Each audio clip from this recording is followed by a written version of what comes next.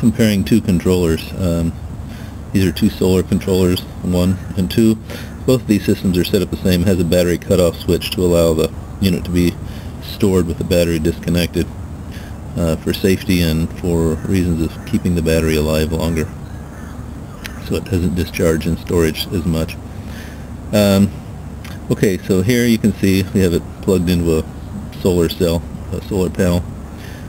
Sunlight's on. Battery light is hard to see, but it's slow, steady, flashing green. And then a load light. So this is basically the input, the battery, and the output. And this one is, shows that the solar panel is connected. It's green. Shows the battery's charged. I can turn the load light on and off.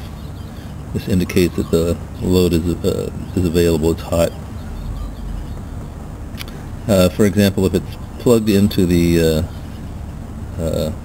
solar panel and I disconnect the battery, it objects a little bit. The battery flashes red, which of course it should. There's no battery there, so the battery is discharged in its mind. But the sun is the sunlight, the solar panel is still normal. Battery flashing green, and of course the load goes out because there's no electricity available, and there shouldn't be. That's the way it should be. Turn it back on. Again, normal conditions. Unplug the solar panel. Battery still shows green, which it should. Battery still fully charged. No sunlight, which is normal. There's no sun available, and the load is available on and off. So this is normal. Let's go over here to the second one. Turn the battery on. This battery is fully charged, and right away you can see a problem.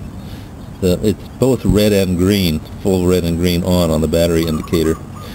So yeah, this again should be the solar battery and load the output.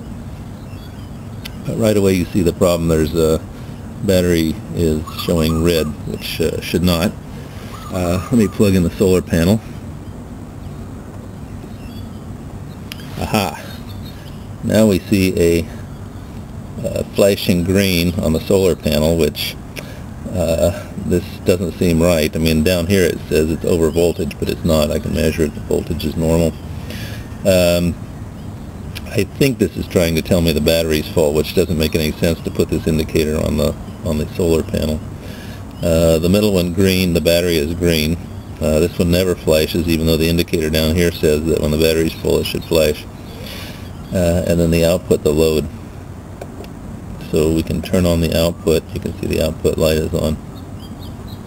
Okay, now we should be able to disconnect the solar panel, right? We have a charged battery, disconnect the solar panel. And there's another issue. Battery goes red. Clearly battery is fully charged. Why is it now telling me that the battery is dead? Should not be. The input of the solar panel should have nothing to do with the power of the battery. And then output, the load is still normal. Okay, so let's hook this back up, get our green indicators, turn off the battery, and yeah, now we get a flashing green on the battery, which makes no sense because the battery is now disconnected. You saw it flash red there for a minute, but yeah, that flashed red again. So it's in a confused state. I have had it go into a state where it is going into over voltage, and this light, this light is flashing green, and what happens is I can measure the voltage coming out, and it's just the raw power coming from here to here. It's unregulated. So that's a very serious issue. So yeah, this one is not operating like I would think it would. Here, if I unplug this and the battery is off, then it goes out. So we've covered all the different states it can be in. But here again, this is pure battery, and it should not show a dead battery just because the solar panel is unplugged.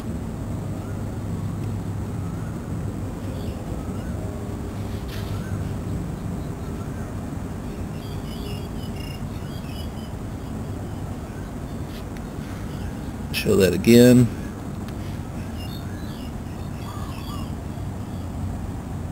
Yeah. Okay.